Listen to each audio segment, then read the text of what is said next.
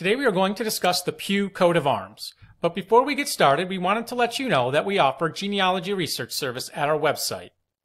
Please visit us at coadb.com. First Pugh coat of arms to discuss is blazoned Argent, a lion passant sable between 3 fleurs-de-lis gules, Crest, a dolphin embowed proper.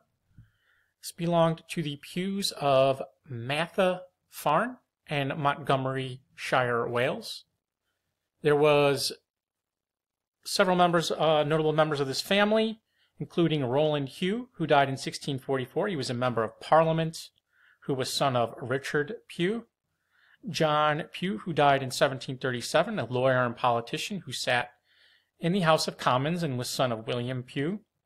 And this family traced back to the Lord of Merioneth, whose name I'm not going to pronounce, who held Mathafarn in the 12th century.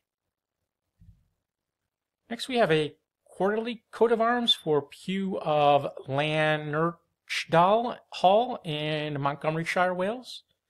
Charles Pugh built the hall in 1776 on the site of an original house that is thought to have been destroyed by fire.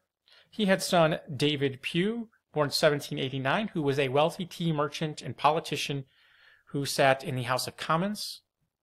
And here we see the hall, and from an old postcard it looks like.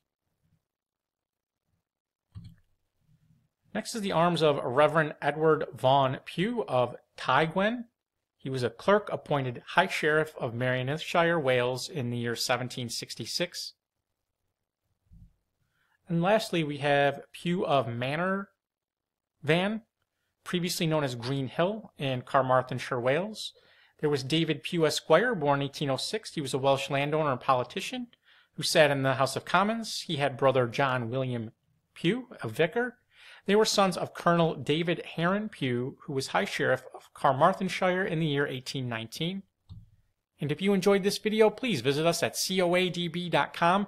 Link in the description. Thank you very much.